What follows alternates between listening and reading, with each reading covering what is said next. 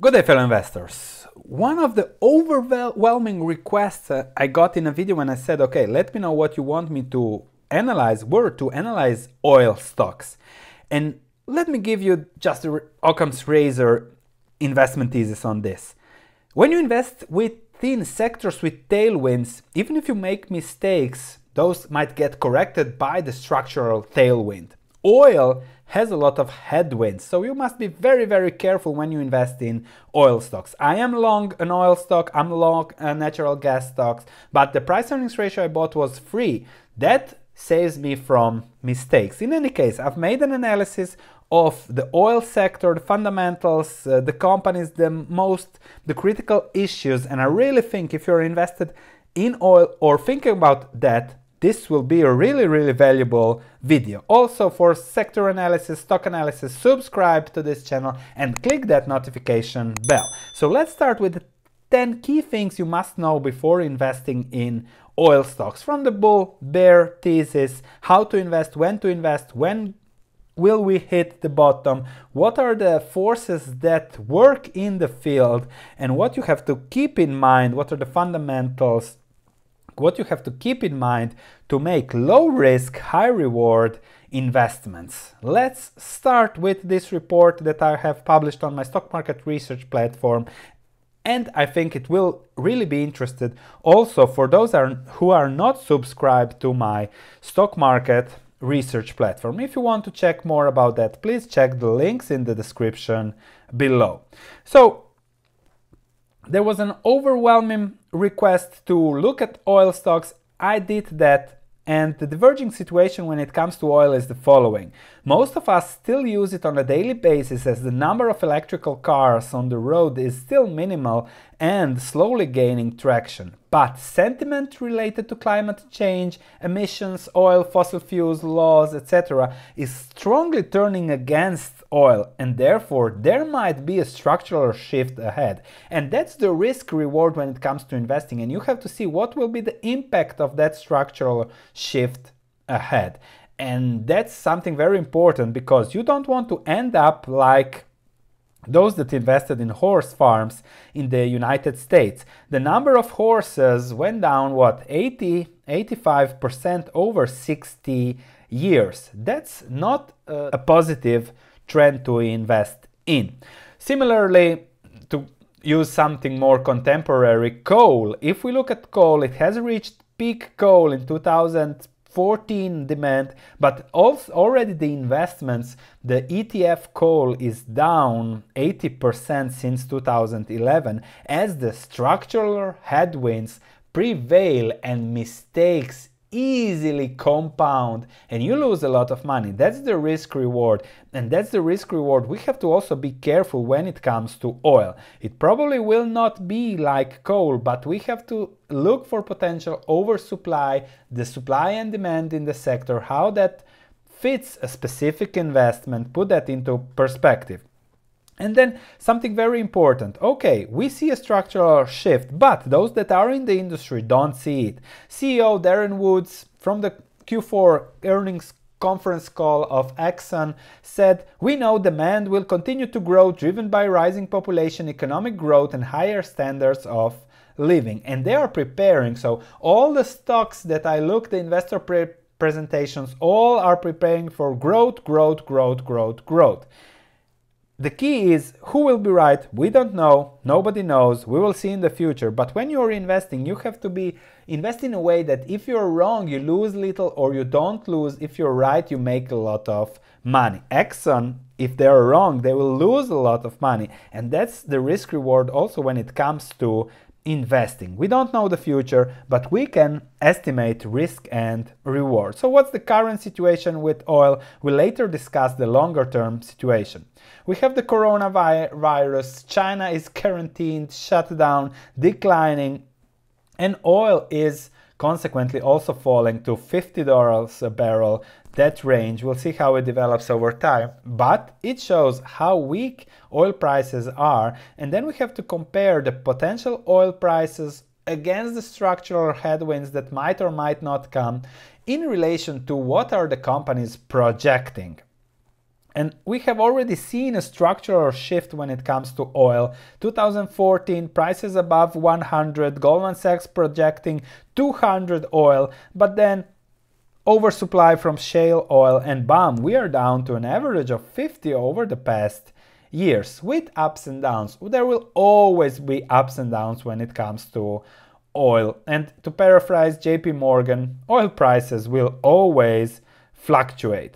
Then we look at the forecasts for the sector, and the US Energy Information Administration is neutral, and most analysts are so neutral. They don't expect any shocks, because if you're an analyst and you expect a shock, if you're wrong, you get fired. If you are wrong and everybody else was wrong with you, so there nobody predicts a shock, but there is a shock, yeah, it's okay, then it's okay. So keep that in mind when analyzing and reading reports from institutions and other parties, related parties.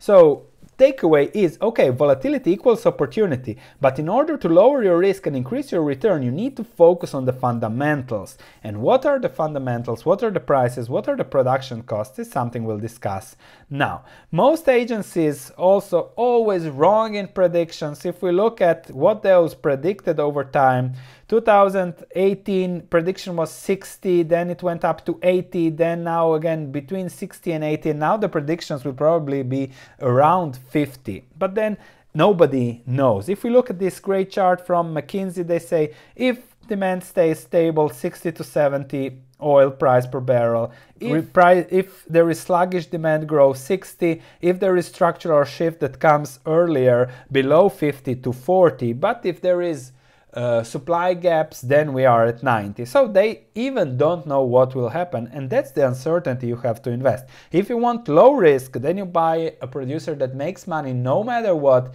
no matter when, what's the price, that is on the first quarter of the cost curve, and then you see, okay, whatever happens, I make my dividends, I make my money. Even if we see oil at 40 due to technology disruption.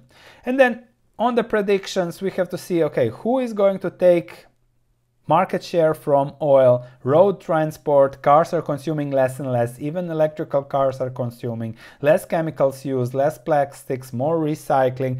Aviation, planes are consuming less and less, even if there is more and more aviation. So that's something probably will grow, but road transport might contract, marine transport might also contract. And who loses the most? Loses the most exposed, the highest producer with highest marginal cost, which is shale oil and deep water offshore producer. So if you have a company that invests in such projects, no, it's risky. If oil prices go to 80, 90, their margins will explode and stock prices will explode. But if oil prices stick to 50, those might go bankrupt. The stock, not the oil well, because somebody else, when things go bankrupt, the well gets taken over and then starts producing again when it's profitable to do so. So that's very interesting in how things work. On peak oil, will it be in 2030 as some predict? Will it be 2020? Will it be a 2025? I think that the internet, the information we have is much faster, is moving much faster than many expect. And therefore also people's consciousness is moving in different ways, so it's very risky to assess where will this go. Most analysts and most business school are always trained in a linear way, because linear is what you can explain to others, you can look smart, but I don't know and I expect anything, and I try to invest in a way that I expect whatever and then see how my investment would fit whatever.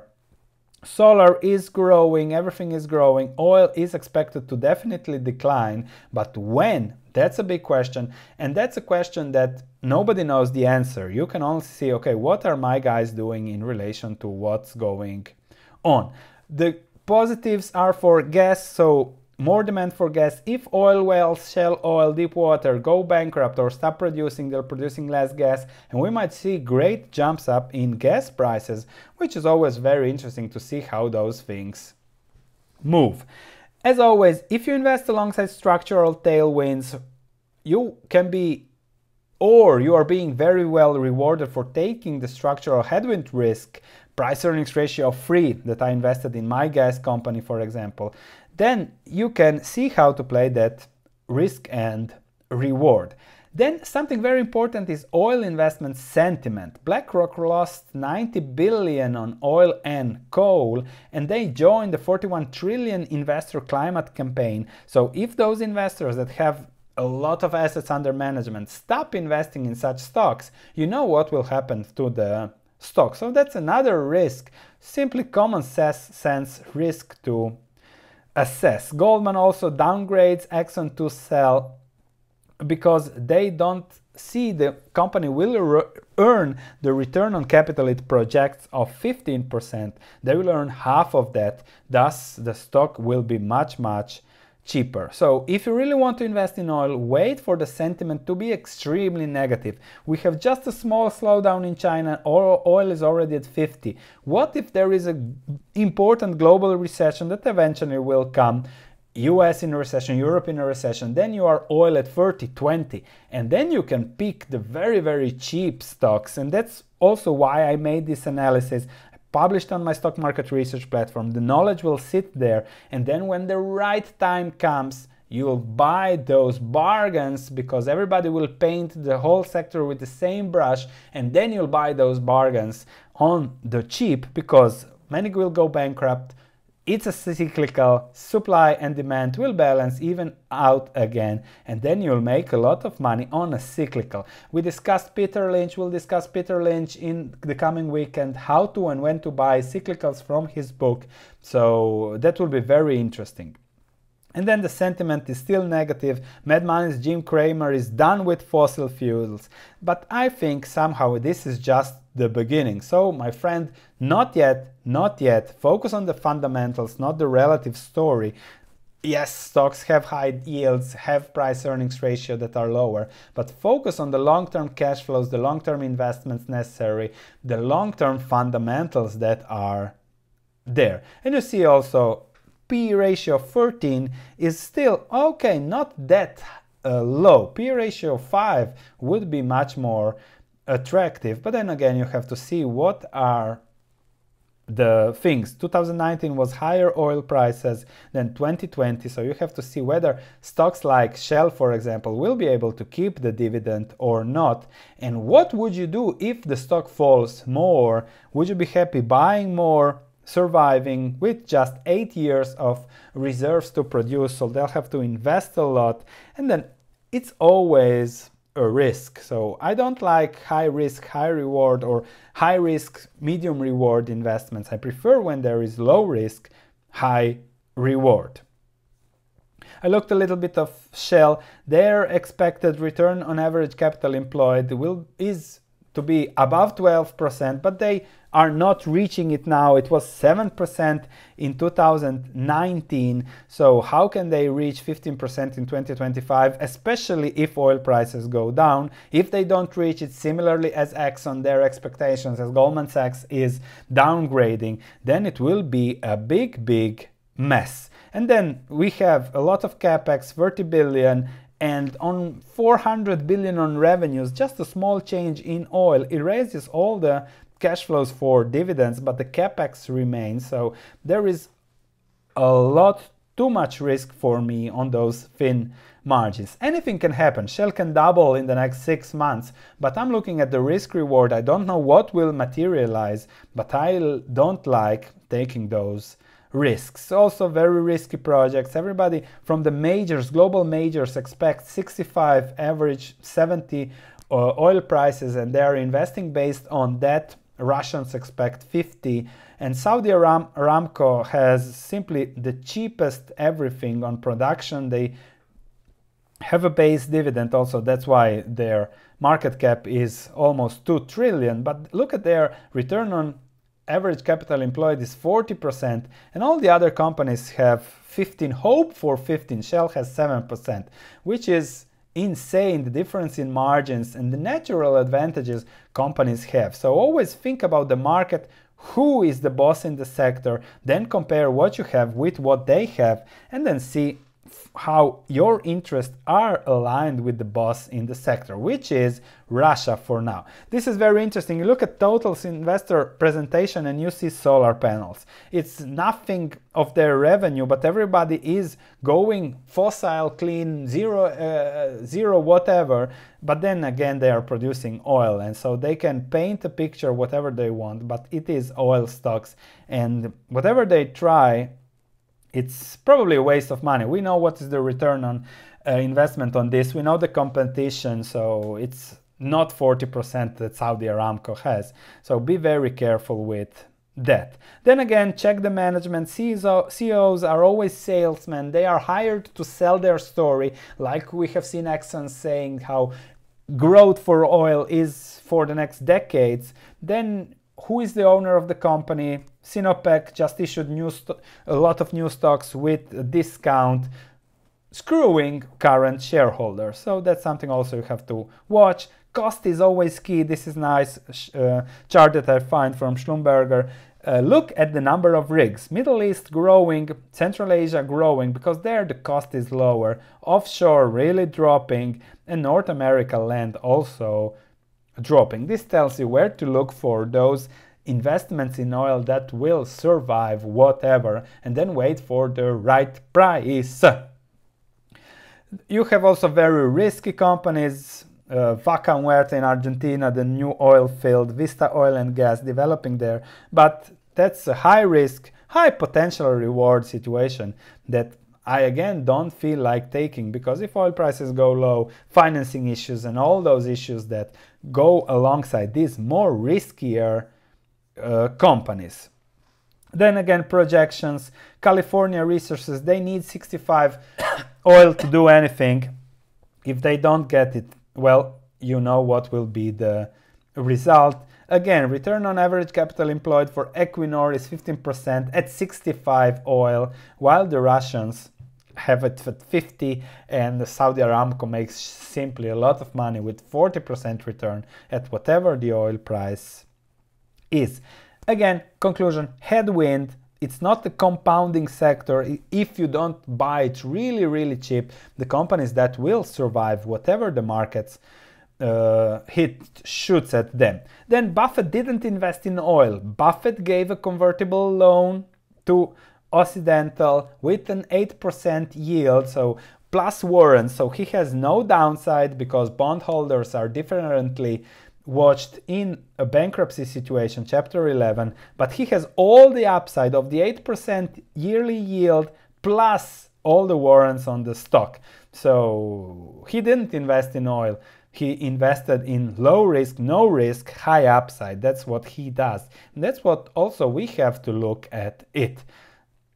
Minimize risk and maximize reward. So my takeaway, my conclusion is, do you want great companies that give possibility to compound for eternity, or do you want relative bargains that depend on how the market or industry moves, especially at this point in the cycle? Focusing on great companies requires a lot of research, patience, hard work, but you only need a few over your lifetime and you have a great portfolio. If you want to get into trouble, potential trouble from a risk-reward perspective, have an oil stock, pay 13 price-earnings ratio for Shell for a 7% dividend, and then I would not sleep well over the next years. If it is no dividend, everything is cut, but there is long-term cash flows projections and the stock is very, very down, then I will look again. So takeaway, subscribe for low risk, fundamental based, highest reward investing, and check my stock market research platform for my portfolios, my stocks, and the research I'm doing. Opposite than oil is aviation, and I'll be digging into the sector now. Perhaps it will be a sector with tailwinds. We can find compounders, stocks that will do well over eternity, and then when you find one like that, you don't have to care about anything else. Thanks for watching, looking forward to comments, and I'll see you in the next video.